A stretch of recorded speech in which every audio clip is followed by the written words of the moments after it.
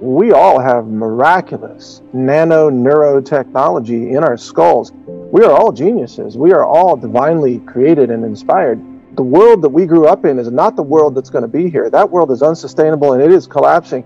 And we had better be ready to create a new world and be ready for an explosion of ideas, concepts, and technologies that have been suppressed, for example.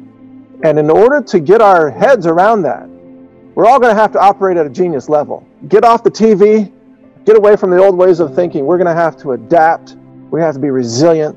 And I think there's an energy suppression grid, like a cognitive suppression grid, an actual prison planet system that is in place. And when that is lifted, and I believe it will be in our lifetimes, what people are going to experience in terms of an explosion of creativity, awareness, awakening, connection, what I would call the contagious mind. It's going to blow people's minds. They won't even recognize their own past compared to where we're going. And I want to be clear that every person watching this was born with this capability. You could call it technology, but it's much more than that. I call it God's cloud computing system or God's internet.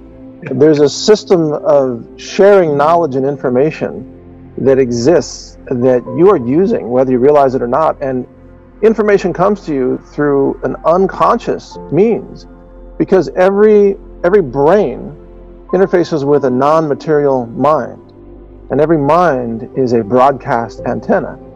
And every idea, especially if you verbalize it, if you add words to an idea, or if you draw it and you see it, you add different senses to the reality of what you're talking about. It could be an invention, it could be an idea, it could be a prayer, it could be anything. That is broadcast out to the world, and other people receive it whether they realize it or not. And in mainstream science, it's called the 100th monkey phenomenon. But it's not just monkeys, it's every conscious creature and being and animal and human on the planet. Networking exists among plants too, by the way, and not just on a chemical basis, but energetic basis. Naturally, every human being receives this information about knowledge and ideas, concepts, but we are trained to ignore it. We are trained to not listen to the inner voice, to not pay attention to intuition, because we're trained that we live in a reductionist, materialist society where knowledge can only come from, quote, authoritative sources, which are all run by criminals and crooks, of course, by the way. But what we need to do for humanity to move forward is we need to awaken the true potential that we have to share knowledge and ideas and to listen to each other. Premonition is real and it's natural. I just want to be clear. These are not supernatural skills, so-called psychic phenomenon.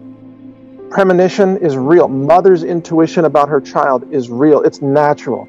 It's not supernatural. There's nothing super about it. There's nothing demonic, because God built this system, people. God built it, and you were built to interface with the system. We just have to get back to using this system.